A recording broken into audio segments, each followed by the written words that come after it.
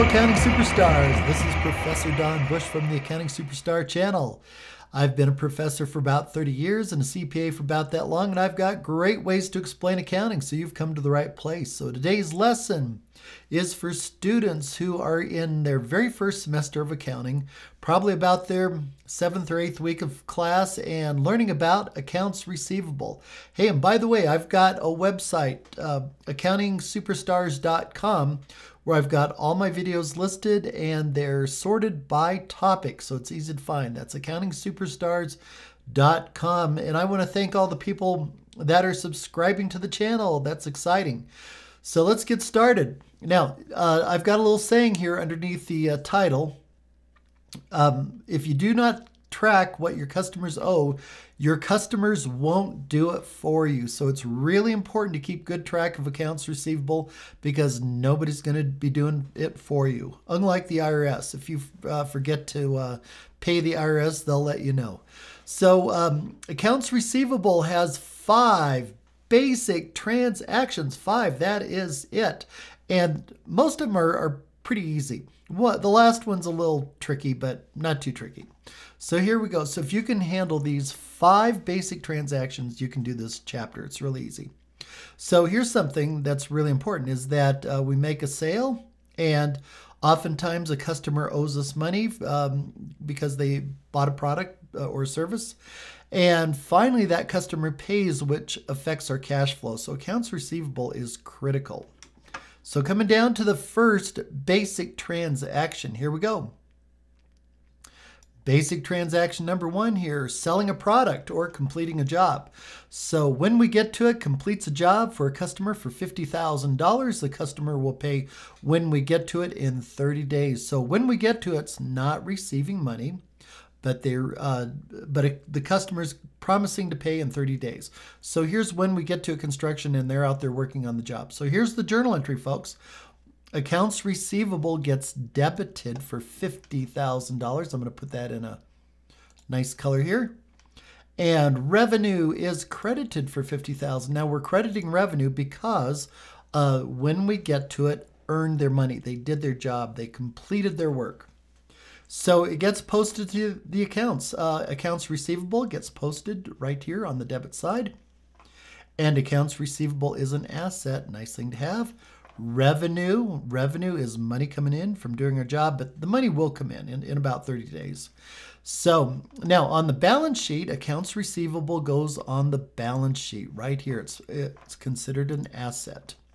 So there you go. There's the first basic transaction. Let's go down to the second basic transaction. Well, that customer that just bought some or just had the job completed is paying when we get to it some money. All right, so the customer pays when we get to it $10,000. So we're debiting cash because cash is coming in. Whenever cash comes in, list cash first. And then we're crediting accounts receivable for the amount of cash received here. So these get posted into the accounts here. Cash is being debited for $10,000. So here we go. This is transaction number 2. And accounts receivable is getting credited. There we go.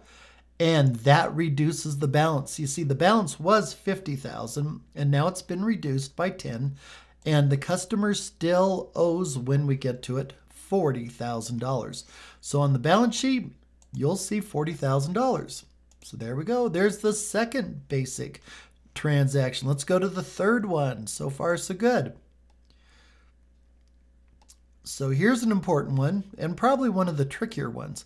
And that is estimating bad debts. Oh boy. Here's the deal is that when companies sell on account, that is their customers owe money, oftentimes it's hard to tell if everybody's going to pay. In fact, it oftentimes that not everybody pays, and it's hard to tell who it is or who's not going to pay or how much they're not going to pay. So it's a matter of guessing or estimating. So when we get to a construction, they don't know who's not going to pay or how much, but they're guessing they probably are not going to get paid $3,000.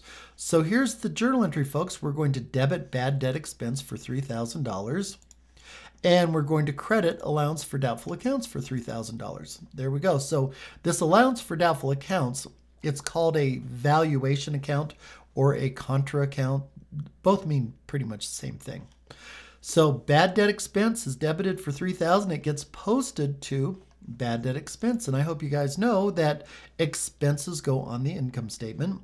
And we're going to credit allowance for doubtful accounts for $3,000. And here we go. So there it is. Now, this allowance for doubtful accounts, it shows up on the balance sheet right here. There it is. So accounts receivables, $40,000 from before. And if you don't believe me, you can rewind the video and check to see it's $40,000. And less allowance for doubtful accounts is $3,000. Since this is a credit, we're subtracting it. So the net accounts receivable is $37,000. So what does that mean? So what it means is that the probable amount of cash that's going to come in, the amount of cash that can be reasonably expected, it will be about $37,000. Now, when we get to it, doesn't know this for sure. It's all based on a guess here for this bad debt. Now, there's two ways to figure this out, and that's not the topic of this video, but I've got other videos on this. But there's two ways, and it's good to know what those two ways are. So net accounts receivable, $37,000, the amount that's expected to come in. So there's basic transaction number 3. Let's go down to number 4. Well, this one hopefully doesn't happen very often, but it's writing off an account. Let's say that when we get to a construction, approached the customer and said, hey, you owe us money, you know, you're past due. Come on, can you pay us? And maybe they sent a collection agency after the customer. Maybe they took the customer to court, and all kinds of things, you know, could have happened trying to collect the money. And it looks like the customer just can't pay. Never will pay, just can't pay. The customer's going out of business. So when we get to construction, has to kind of admit defeat at a point and say, hey, it's not worth our time to pursue this anymore. We're just not going to collect the money. It's really unfortunate, but it's the way it is. So here's how we write off the account. What we do is we debit allowance for doubtful accounts for $1,000, and we credit accounts receivable for $1,000. So we're reducing accounts receivable. So the allowance for doubtful accounts is being credited. Right here it is. It's being put into that account. And accounts receivable is being credited for $1,000. There we go. And for that allowance for doubtful accounts, if I said credit, I meant debit. So here's what's happening is accounts receivable is being reduced. Rather than being $40,000, now it's only $39,000. And allowance for doubtful accounts is being reduced also. And that's one of the purposes of the allowance for doubtful accounts. It's to be used up writing off accounts. And so that changes the balance sheet a little bit. So accounts receivable ends up being $39,000, same thing as the balance down here, minus the allowance for doubtful accounts right here. And the net accounts receivable is $37,000. Now here's something really weird, is that this net accounts receivable after writing off an account is $37,000. But you know what? Before we wrote off the account, it was also $37,000. Look at that. Kind of a weird thing. It takes a little getting used to, but it works out that way. When you write off an account, it does not affect the net receivable. And a big reason is the net receivable is the amount of cash that you're expecting to collect, and that hasn't changed. Going down to the very last basic transaction, here we go. And this one is probably the most complicated. And the reason why it's the most complicated is because it comes in two parts, and it always comes in two parts like this. So what's going on is that customer back in transaction 4 that couldn't afford to pay, that was never going to pay, that was insolvent and bankrupt. Well, guess what? Out of the blue, big surprise, they come into the office one day and they pay us. It's like, wow, where'd this money come from? But thank goodness for that. So what we have to do, transaction 5A here, the first one, we have to write them back in. In other words, what we're doing is we're taking the transaction that we did up here and we're reversing it. Here's where we wrote them off. Let's write them back in. So we just do the opposite. You might say, why do you have to write them back in? Well, there's a reason why you have to. We have to make sure that their account receivables all cleared out. And so that's what we do. We reverse it out here. So we wrote the people back in, okay? And then the next entry, 5B here, that's where we record the cash. So on one hand, accounts receivable is being increased, and then just a moment later, it's being decreased. But it's the way it works. It's pretty easy. So the way to remember it is first entry, reverse out the write-off. Reverse out the write-off. The second entry, record the cash. So the second entry is pretty typical. So coming down to the T accounts here. So accounts receivable being written back in right there. There you go. And allowance for doubtful accounts being written back in. Here we go, right there.